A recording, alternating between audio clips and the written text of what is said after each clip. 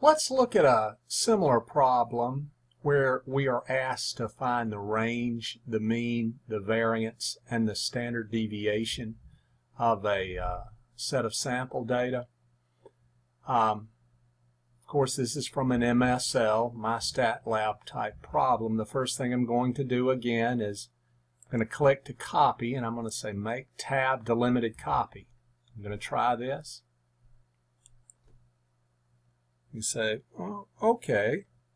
I'm going to use the same worksheet here that I used on a previous problem. See if it will let me paste. I'm going to pick this first open white cell in Minitab under C2, right click, and say paste cells. This one, when I made a tab delimited copy, it worked just fine. I'm going to label this. I'm just going to label it data 2. Just another set of data, again, just so I can tell the difference. Now, what we're looking for here was what? The mean, the range, the standard deviation, and the variance. All right, we're going to go back to Stat, Basic Statistics, Display Descriptive Statistics. Now, notice in Minitab, it thinks I want to do it on the first column again. I don't, so I'm going to backspace there, and I'm going to double click on data 2. Oops, I did it twice. Let's get rid of the second one. Need that little tick mark there. Then I'm going to click statistics. I want the mean. I want the variance.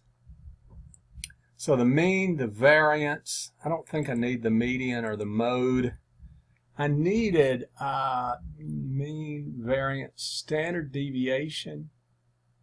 They don't get, and the range. Then I'll say OK. And then click OK. And notice here are all my answers. All right, I've got the mean, the standard deviation, the variance, the range. Let's see if those are correct. Okay, let's see. It said my range, which is the maximum minus the minimum.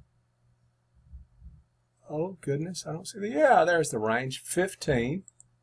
I'm just going to type 15. Hit enter. Ooh, fantastic. The mean, X bar. You'll see an X bar is simply the mean of a sample. If it were the mean of a population, it would be the Greek letter M, or mu, but it says round to the nearest tenth.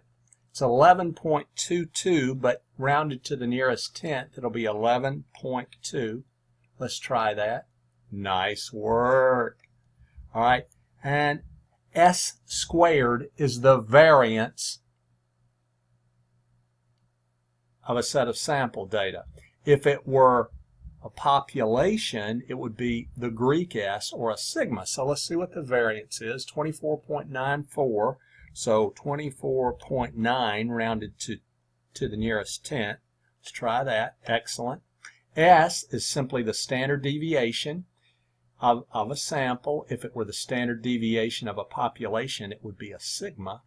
Let's try this. The standard deviation was 4.99. So actually, I'm going to have to round that up to 5.0. See if it counted right. Absolutely well done, young man.